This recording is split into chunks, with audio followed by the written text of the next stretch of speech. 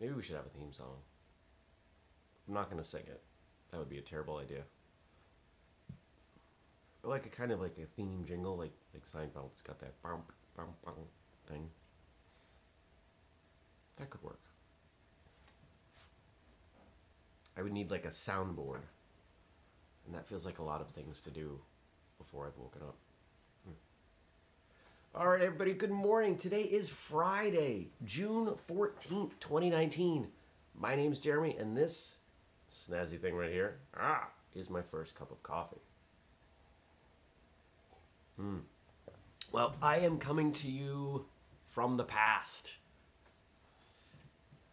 Although most videos, all videos really, are in the past. There's a philosophical question we're not going to delve into right now. But I have pre-recorded today's episode, recording it the day before, because I am somewhere on Interstate 89 between Burlington, Vermont, and Boston, Massachusetts, getting ready to fly away as I depart for some portion of work, some portion of vacation trip to Costa Rica. I began my trip today, somewhere around 4 a.m., which obviously means no first cup episode. Now, I could get up at 2:30 and record it, but as much as I love you all, I decided that sleeping an extra 30 minutes was a far more sensible option. I don't know if you've ever woken up that early for things, but I kind of hate life when I wake up that early. I'm fortunate that I am not driving. I am just along for the ride. And it'll be interesting to see whether I feel comfortable enough with people to sleep in the car, or I feel like I have to stay awake to make sure they stay awake. And I say that now, but I know I'm going to stay awake because it's the polite thing to do. Which means there's going to be a lot of coffee tomorrow morning. It's not going to be first cup. It's going to be like first bucket tomorrow. So that's what's going on. That's what's going to happen. Now, when I recorded yesterday's episode, I forgot to let everyone know about the Thursday episode that came out because I'm tired and I need a checklist. Why don't I just have a checklist in front of me of all the things I need to make sure I mention? I have one when I record Martial Arts Radio, and that's what I forgot, the Thursday episode of Martial Arts Radio. Yesterday's episode, 405, is called The Value of Pain. Let's check.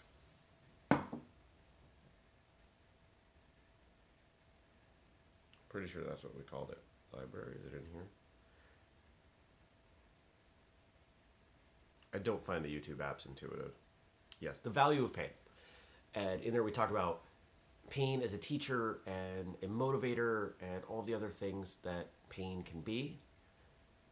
And it's a different kind of discussion. So you might like it. Check it out. You can find it here on YouTube, podcast app, whistlekick, wherever you want to go. Is there.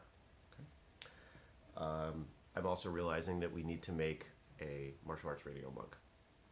I need somebody taking notes. Ever feel like you need someone to follow you around and just take notes of the things that you need to do? All right. So, what else is happening today? Today, we get to Boston, the glorious Logan International Airport, where I will be flying from Logan to... Where are we going? Atlanta? You would think I have these things memorized, but I don't. Because it doesn't matter. I get on the plane and it brings me where I need to go. Wow, it's a lot of things to do today. Atlanta. Have a 4-hour layover in Atlanta. It will be myself, Colin, my friend Colin, and their dog, Roddy.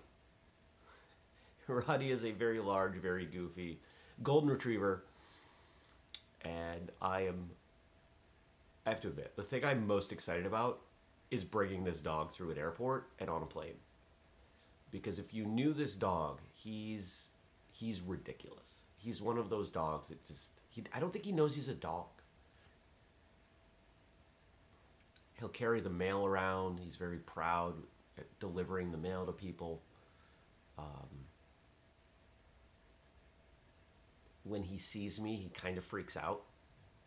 I get the best greeting in the world from this dog. And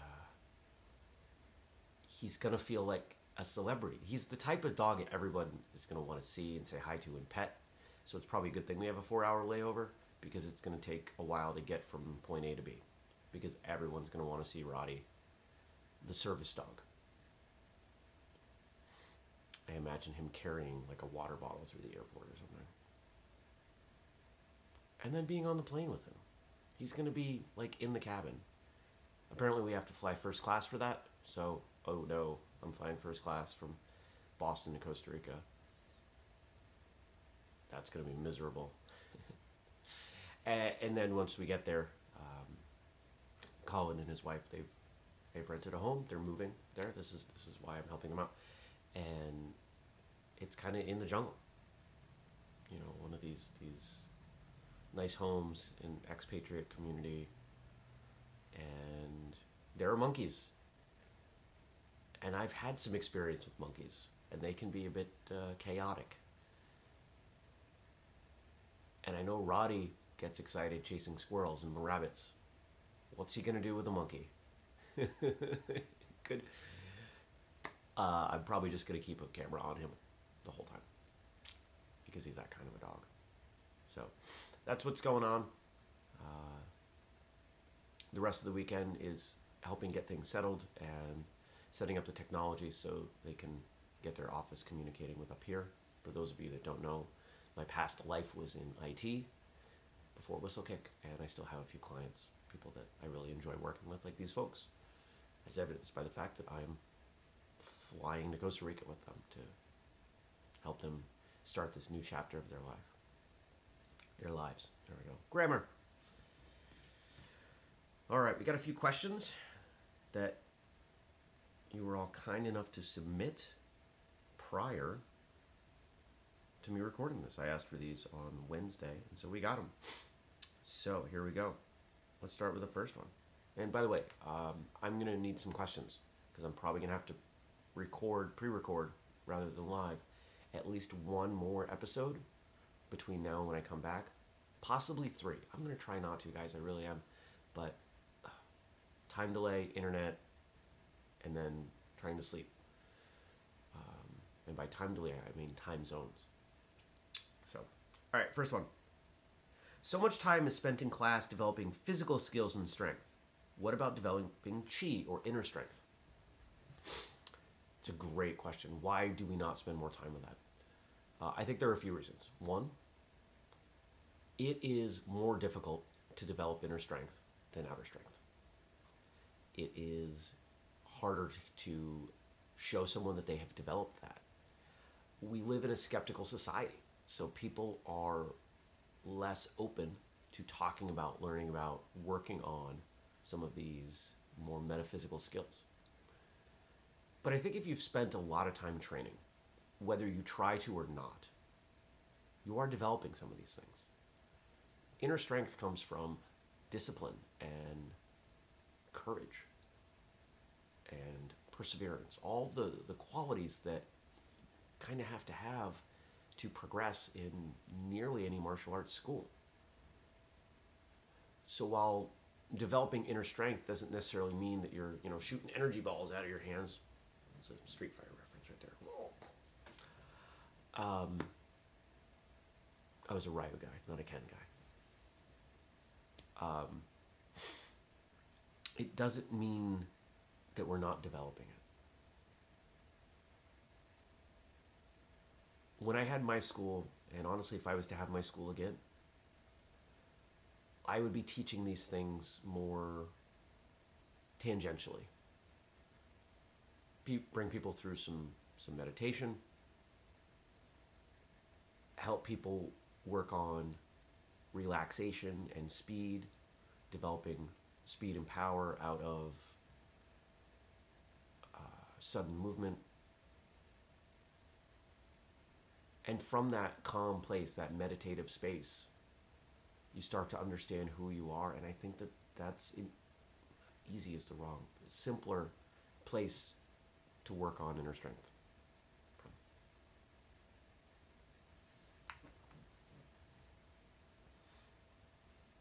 Next, what is one thing you wish more people knew before going into competition?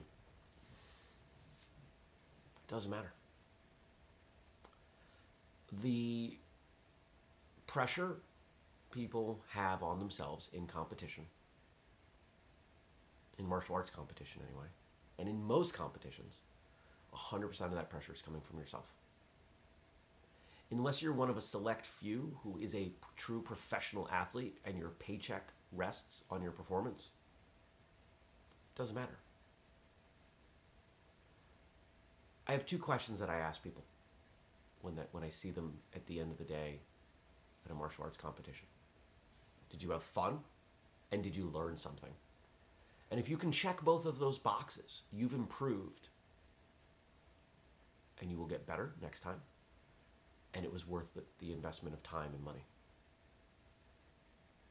If you don't have fun, you're not going to be getting as much out of it as you could. And let's be honest, you should be doing things that are fun. There's enough that we do in life that isn't fun, that if you don't enjoy competitions, probably shouldn't do. At least not very many. I think there's value in doing, a few, just to experience it. But the learning something part, there's an education that comes from that intensity of practice, intensity of the experience of competition, especially if they stress you out. You learn a lot. And by competing, some people tend to do their best. They put in more effort. I've known plenty of people like this, myself included, who perform at a higher level in competition than they do in practice. You get some people who perform worse. You get all sorts of things. And by competing, by going up against people who are maybe from different schools, different styles, you observe, you learn, you come up with some things to improve. It's not that serious. It's okay. That $3 trophy you just won, it's not going to change your life. What are some low-cost ways a school owner can improve their school? There's a lot you can do with PVC and foam noodles and X-ray film. So I'll give you some examples of those three things. Foam noodles are great tools to develop tactile feedback in striking people from different ranges and such. Especially if you're working with children and you're trying to avoid giving them the consequence of actually getting hit and potentially injured. So imagine you take two foam noodles and, you can start with one, and you're swinging it and you're trying to hit them. And they're blocking it. They're using their blocks, right? However you block. And then if they get to the point of doing that, you can use two. You could even develop drills with multiple people swinging those things. On Martial Arts Radio, we've talked about some of the more advanced sparring drills that I teach when I travel around, when I do seminars. And there are ways you could do the same sort of concepts with younger people with foam noodles. What's the nice thing about a foam noodle is that everybody knows they're not going to get hurt. And thus they can relax a little bit, have fun, and get the purpose of the drill. They can really dig out your intention. PVC, you can do things like swing it low and have people jump, swing it a little bit higher, have them duck. You can use the foam noodle as well. You can take smaller PVC, and most of those foam noodles have a hole, so you can stick the PVC in the hole of the noodle. So now you can develop all sorts of training weapons, like a training sword. You can make your own kind of knockoff sword with a PVC and foam on the end. Maybe you wrap it in duct tape to hold it on if you want to do it like that permanently. You can set up, if you want to teach staff, bow, fighting, I'm not going to call it a bow staff. That for some reason makes, I understand why, but for some reason people get really upset about that. You could foam over some of the ends and give people the option of experiencing sparring with weapons. That PVC can be used in a number of different ways as well. And then the X-ray film, you can have people hold it and drop it and use it as a target. You can even try to hold it yourself and drop it and hit it. There's some great stuff in there for reaction and for speed. Now those are some examples of things that you can do that you would buy for training tools, but there are other ways that you can improve the school. The number one, make sure it's clean. Make sure every single corner is clean. And if your school does not have a culture where everyone contributes to keeping the school clean, I would advise you to change that. I think that is something that is so paramount to building the proper culture of keeping people invested in their school. When people feel like a space is their own and they have input and say and a sense of belonging there, you're going to have far less turnover. So if you're the only one that cleans your school, or you have someone come in and clean it, start making a slow transition into having everyone help.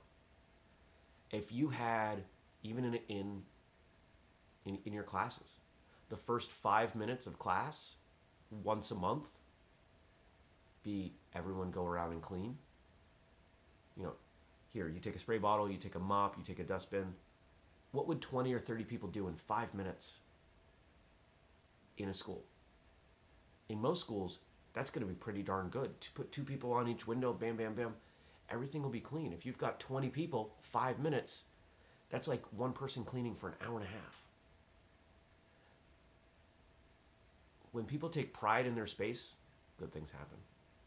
So there are 2 different ways that you can look at it. Low-cost ways to improve things. Improve your drills, improve your culture. And that's what we got for questions. I need some more questions. I'm going to have to do at least one of these upcoming episodes pre-recorded. Give me some questions to answer. Please, please drop them below. If you haven't subscribe, turn on notifications. Other than weird times like when I'm traveling, we do the show every weekday morning, 6:30 a.m. Eastern, right here on YouTube. And even if it's pre-recorded, it's going to come out that time. I have not missed an episode other than Memorial Day. I intentionally did not do one that day in I don't know how long. It's been a very long time. We've done hundreds of these episodes, and I like doing them. They help me wake up. If you want to ask me a question, the best place to do so is below, or you can email me, jeremy@whistlekick.com. You can catch this show on YouTube, but at firstcupwithjeremy.com or in your podcast app.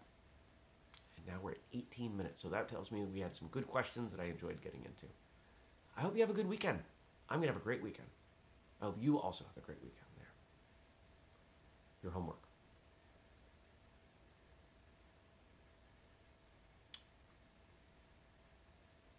Pick one thing that you can do to make your home better for free. What is one thing that you've always looked around and said, we should move this from here to here. We should stop doing this. The dishes need to go over this counter or this cabinet. It won't take you long. Take 15 minutes today. Do something that makes your life better. If it's really got to involve money, then that's fine. But all too often we focus on these big things that make life better. It doesn't have to be big. It can be small.